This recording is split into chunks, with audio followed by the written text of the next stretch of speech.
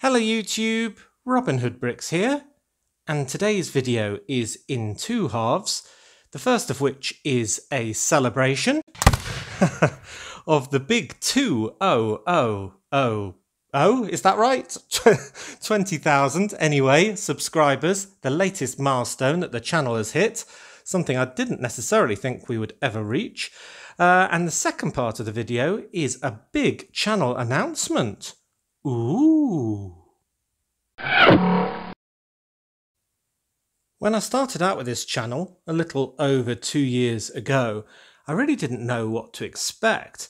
I mean, I definitely thought that I had something interesting to offer, something that was perhaps a little bit different from what was already out there. But I still had the fear that, well, would anyone watch? Or more importantly, would they subscribe? I stayed ambitious though. And after commandeering what is the biggest room in the Hood household, go big or go home after all, I set about developing what has become Brick Nottingham. My plan then has pretty much not changed in all of this time, and that was to create a Lego city that was incredibly detailed and show all of the steps along the way. Everything from Lego purchases and sort of techniques, all the way through to significant builds like, say this, the beach, or maybe the motorised fairground, which is still well under development. But to stay away from doing the more sort of mundane Lego news and reviews. From humble beginnings, I started with 3 targets for my channel's size. 10,000, which pretty much puts you on the Lego channel map. 20,000, whoop whoop, which means you're here to stay. And the really big one, 100,000 subscribers, when even YouTube recognises your success by sending you a massive shiny play button. One day maybe, fingers crossed. So it's quite staggering to me that we've hit that second target before we've even filled the Lego room the first time around. And just to put that progress in context, that represents 500,000 hours of watch time. Hold on, 500,000 hours of watch time. That's 500,000 hours, or 57 years non-stop. Wow, I think that just blows your mind. So I really couldn't have done it without all of you. So I want to give out a few very special thanks. Firstly, the biggest set of thanks to my Patreon supporters, who are the most generous people on the entire planet, in that they give very generously whilst also allowing me to maintain my kind of unwritten rule of having all content available to all people, regardless of the depth of their wallet. So as a result, they get absolutely no additional benefits whatsoever, so you can all see all of what I produce. So a massive thanks to them. Secondly, I want to thank my YouTube members. Why not join? It's only $1.99, who I have loved seeing using all of my own brand of emojis in use, whether it's the badge of the super secret police, or just the Dr. Inferno logo, or my sort of bedoing, or good brick hauler clock, or whatever it is. They've really added to my enjoyment of reviewing all the comments that you make. So thanks to them. Thanks also to all the people who leave those comments. You make every build better, whether it's just something small, like changing the door handle on a build, or whether it's making me do kind of a massive overhaul of something like the airport, where you really didn't like the inside, and by forcing me to have a rethink, it really was a lot better, so thanks to you. Thanks also to anyone who's used my Legos Shop at Home or Amazon links. That really does help the channel as well, thank you. But lastly, thanks to you. Yes, to you for watching my hands a lot of the time and listening to me waffle seemingly endlessly, especially when there's an important and exciting announcement to get to. But seriously, really big thanks for making this journey possible. Thanks for getting my humour, joining in with all my bedoings and my sirens and my silly techniques and all the growing lore of Brick Nottingham and the other place. It's made making this channel just so much fun. Right, so gushing, self-congratulation and thanks over. Let's talk big announcement. Some people were trying to guess the announcement in advance, and all of you were wide of the mark. Some of you thought I might be getting a very expensive and old modular to kind of add to the row here along the back or something like that, and that's definitely not the case. Some other people thought I might be joining the Lego Ambassadors Network, which means I would pretty much lose my integrity and independence as I see it, so no thank you for that one. And other people thought that I might be going to a bigger room. Well, we're already in the biggest room in the house, but yeah, I think that is still the closest because it is about expanding the amount of real estate that we've got for Lego development. But really, it specifically relates to my underwater area. Now, it'd always been my intention to do my underwater area underneath my harbour. I mean, that makes the most sense, right? And I've kind of got a 5 deep and 4 baseplate wide area that I can replicate on more tabletops on the floor. And you can see I'd already set that up right from the very beginning. So this is a very long held plan. It's just more of these tops on the floor with the legs actually on top of them, and they're telescopic, and that's why I can keep it all the same height. But there's a lot of problems with doing that. First of all, well, you've got all those table legs visible, which is very ugly. It's also going to be very hard to light because we've got the 2 sort of walls along this side with all those legs and so on. I mean, how on earth am I going to film it well and light it well? Then thirdly, it's all going to be on exactly the same level because, well, it's a flat tabletop. And if I want to have loads of sort of submarines almost sort of flying, so to speak, through the sort of depths of the waters all at different levels, it's going to have an absolute load of sort of strings and cables and whatnot in there. And I really think that's not going to look that great or even be that easy to do, especially with that lighting sort of situation as well. So I wasn't really happy with it. And that's one of the reasons why I haven't actually started my underwater area yet, because I thought it needed a major rethink. Because one of the other major things that I really wanted to have with my underwater area was some real sort of interaction with things flying above the surface, boats actually on the surface, as well as everything that's going on underwater. And I can't really do that with all of this in place because, well, we've got piers, we've got rescue helicopters, warehouses, cranes, and all the rest of it. And if I was to clear all of this out of the way to make sort of room for some exploration ships and things like that, well, it'd be a real loss to the city, wouldn't it?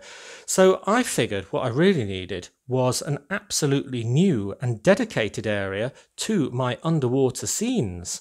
So fresh with all the wonderful ideas for a multi-level dedicated undersea build area buzzing around in my mind, I thought I'd go to Mrs. Hood and ask her very nicely for permission to expand into some more real estate in the house, and she very nicely said, "Not a chance." So I had to think again, and I thought again about this room because it's really the other space I've got, this being my office where I have my building desk, but I don't have a huge amount of space here, not for a large horizontal layout anyway. But with that multi-leveled idea, I thought that it might be possible to do a vertical setup.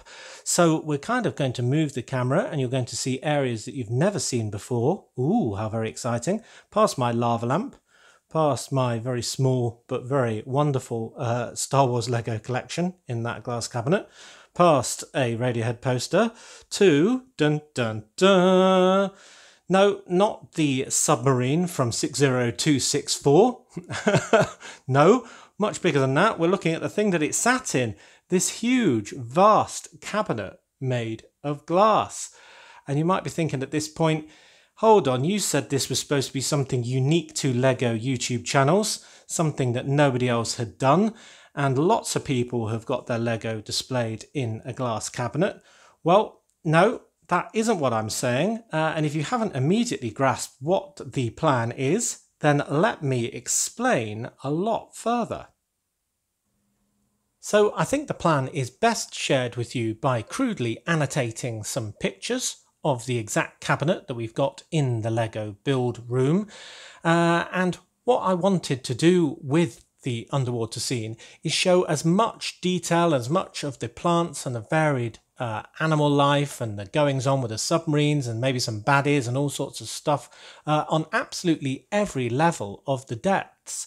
So I thought it was brilliant idea to use a glass cabinet to represent kind of a massive cross section, almost like a facade of an underwater scene. So this entire box, if you will, is one slice chopped down by a huge guillotine of an underwater setting. And therefore we can have the top section representing the above water area with some ships and aircraft and so on, and that first glass shelf representing the surface of the water, and then the entire rest of the cabinet as different levels of the depths underneath. So to annotate that, I thought I'd demonstrate by adding first of all a ship, very crudely drawn, I think you'll agree, but that sort of shows what would be going on there. And maybe you could add a couple of smaller boats as well, and then maybe a helicopter flying overhead. And then everything underneath that would be, well, clearly underwater. So we could remove a shelf perhaps to make the main area even more big. And we could fill that with all sorts of different submarines buzzing around, going about their business. And then why not add a huge sort of underwater base? That would look very good indeed. And then, of course, we'd have all of the plant life that I've been diligently collecting on all those brick halls, all of the fish all swimming around, and it'd be much more full than this is currently showing. I mean, you know me, it would be absolutely packed and stacked with all of those different coloured and colourful pieces. And then I'd want to continue the depths much lower. And it might be that we have a sort of chasm represented on the glass shelf here that's halfway down to represent almost something where exploring submarines could go down, kind of probe ones, maybe unmanned ones, who knows, to explore the depths even further below. And well, we could have some real beasties living in that sort of area that might come up and attack. And then we've got another layer even further down than that, and that would have all sorts of mysteries, I'm sure. So I don't want to do any spoilers now too much, but essentially we can have some really crazy stuff going on the further we go down.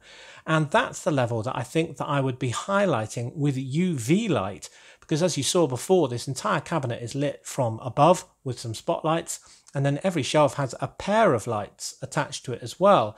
And I'm hoping I'll be able to get some UV equivalents to go in, or maybe I'll just have to buy some additional bulbs to do that. And that will mean that all of those wonderful pieces that fluoresce under UV light will be able to do so as part of this bottom layer, and maybe this penultimate layer as well. But I hope that this sort of very crude drawing has given you much more of an insight as to what I want to do with my cabinet. Pretty exciting, I think. Right, so hopefully now you can understand my excitement and, well, share that excitement really. If you can imagine this very large cabinet absolutely chock-a-block full of all of those plant pieces, rock pieces and animal builds that we've been accumulating over the weeks and months past, then I think you'll agree that this can only be absolutely fantastic when it is done. And hopefully that will make it worth the effort of getting this cabinet into the Lego build room, just because when it was delivered by two incredibly strong men, very ably, I realised that it was a bit too tall for my door frame. Oh no, big disaster. Was I going to be having a glass cabinet right next to my front door? That wouldn't have been very popular. So I had to actually take the entire top off the thing, unwire all the electrical gubbins that was on the top, and then slide it into the room. And only then was it just about one tile depth, as you can see here, shy of the top of the door frame. So yeah, it only just made it in. And for those of you who are thinking, well, why don't you just angle it and tip it through the door? You should see the size of this thing and the weight of it, and well, it's made of glass. So yeah, that wasn't top of my list. It is ridiculously heavy. So anyway, the cabinet is safely in now. It is empty and lovely and clean. I will be getting some sort of backdrops to cover up that back wall and make that look more sort of aquatic and so on. And then we can start the process of actually filling it, which will be absolutely amazing. I think you'll agree. So I do hope that you are as excited as I am by that announcement. I do hope that you don't feel that's sort of underwhelming in any way. Yeah, I think it's going to be great. So 20,000 subscribers achieved, many thanks given out, and a big announcement made. And I hope you enjoyed all of that, even though it was just me talking. But we will return to normal service from Wednesday, where we'll be doing another brick haul, and that is number 97 now. So do get sending me your packages for Brick Haul 100 if you feel like doing so. The address is Robin Hood Bricks, PO Box 11048, Nottingham, NG8 9QS. And remember to mark that UK, if you're not in the UK, mark it as a gift and with a value of under £30, including postage, and that will mean that it will fly straight through to me. And on Friday, we'll be doing another build, probably in the fairground. I'm not going to leap straight onto the undersea sort of horse, so to speak, because I think we do need to get that fairground finished before I can start with all of this. Otherwise, it never will get done. But until then, thank you very much for watching. It is appreciated. Do remember to like, comment and subscribe for more awesome LEGO videos. And if you value this channel, there are many ways in which you can support it. Do check out the links in the description below. Right, I think I need to Google some aquarium shops to find some awesome backdrops for my new cabinet. But until next time, see you!